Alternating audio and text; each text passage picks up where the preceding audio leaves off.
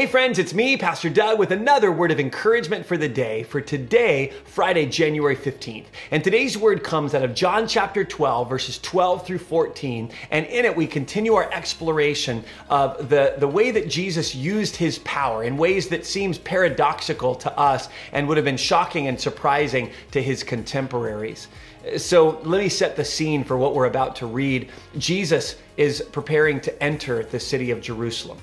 Now, Jerusalem at this time was really the seat of power for this particular region. And throngs of people, thousands and thousands of people had flooded the city of Jerusalem from all over the place, had made a pilgrimage to come to Jerusalem to celebrate the feast of the Passover in Jerusalem for this particular week. And so Jesus is entering into a very crowded city filled with people. In fact, listen to what John describes. He says, "The next day, the great crowd that had come for the festival heard that Jesus was on his way to Jerusalem.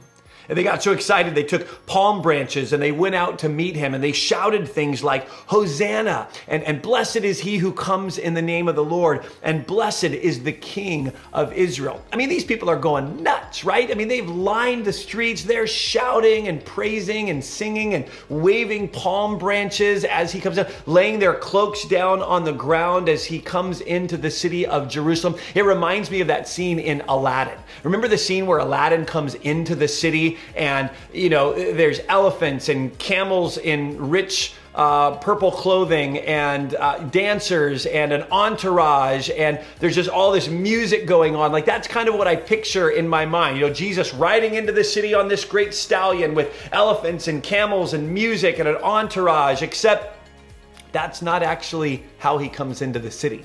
Yes, there's a crowd of people cheering, but his entourage is 12 scraggly disciples. And instead of an elephant or a camel or a great white stallion, he rides a donkey.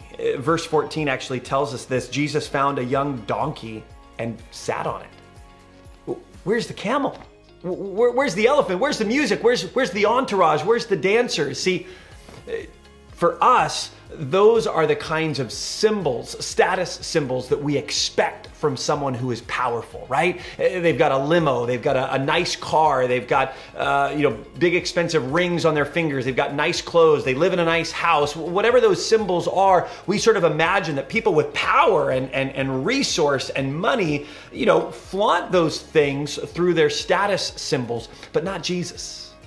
Jesus comes riding in on a donkey. See, Jesus wasn't about status symbols. He wasn't about accumulating wealth or popularity, right? Jesus was about rescuing humanity. And so for him, the status symbols didn't really matter.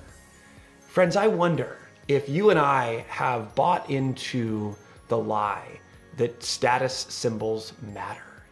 That we give special deference to people who drive really nice cars or have really nice houses, or we pursue those things because we think that those things speak of power. Jesus had all the power in the universe, and yet he rode a donkey. So friends, if you drive a terrible little car, that barely gets you from point A to point B, hey, you're in good company. Jesus came riding into the powerful city of Jerusalem, riding, no, not a pinto, but a colt, a donkey.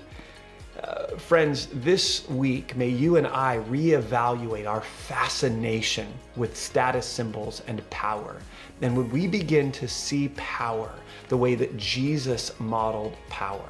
That it was more about blessing and causing the flourishing and the redemption of other people than about building his own notoriety or flashing his status symbols.